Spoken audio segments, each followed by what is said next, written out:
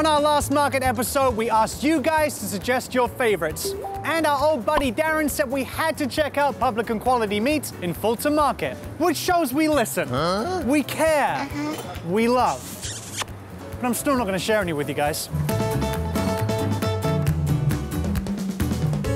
All right, Joe, I'm never happier than when I'm surrounded by meat. Meat and butchering and that kind of stuff. So Publican quality meats is my kind of vacation. It's your shindig. It's your haven. So tell us a little bit about Publican quality meats. So we're about 5 years old now. Ta-da! Yeah, ta-da! We produce sandwiches, full-on charcuterie program, 600 to 800 pounds of sausage a week. You can get deli meats, you can get raw meats, you can get sausages, you can get cheese. You name it, we got it. That level of quality and detail, they apply to everything. So if you get cheese here, you know it's going to be top-notch cheese. If you get meat here, you know it's going to be top-notch meat. It's always fresh, always delicious. So if I'm looking for something fresh and something interesting, it's kind of a one-stop shop. I want to learn the ways of the butcher today, so what can we do? We're going to go downstairs and grind some sausage right now. I'm all about it. All right. Okay. I like it.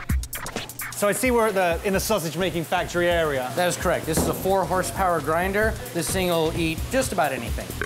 Joe's sausage process takes 4 days start to finish. So today, we're grinding chorizo.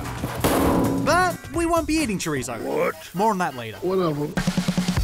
You dig your hands in there, you're gonna kind of push it around, you're just gonna even it out. We're gonna kick this bad boy on, you're just gonna set it in. A good handful at a time. You slow it down just a little bit. Did it go through too fast? It's all rhythm, you know what I mean?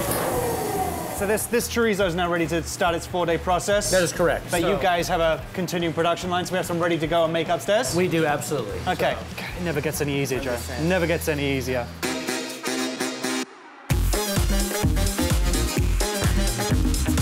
When you talk about a market, when you talk about a butcher, you think simplicity, you think old school, especially being in the meatpacking district, and then you present this. It is something special. We try to make it look nice, but you know, the way it tastes is much more important. You know, we're not pretentious here, we're still a butcher shop, we're friendly. We made the chorizo, however, we're not enjoying the chorizo. We are not.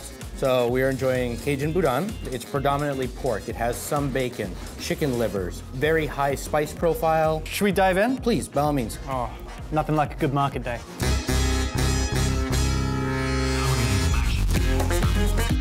That tastes like all kinds of good things, right?